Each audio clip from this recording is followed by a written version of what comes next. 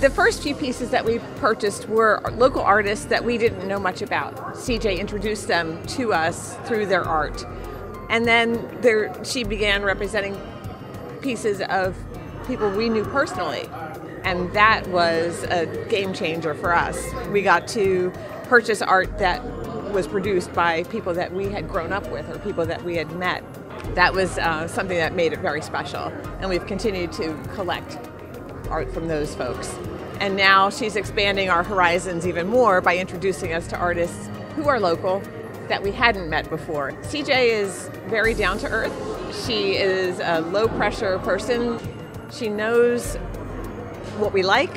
She knows our space, and she doesn't hesitate to reach out and, ask if we're interested. And she's also okay if we're not. I want to make people comfortable because I want them to ultimately own and live with art.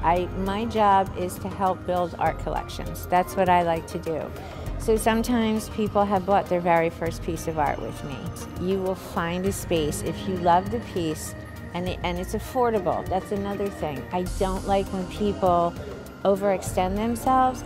Then quite frankly, they're going to probably hate the painting, shy away from buying art again. I want them to feel so good about it. And it is addictive though. Once you start to really follow an artist, maybe you've met them, you become a part of their story. When you buy one of their pieces, he's the only person in the world that could create this way, like that, this one time. And you're the only person that owns that.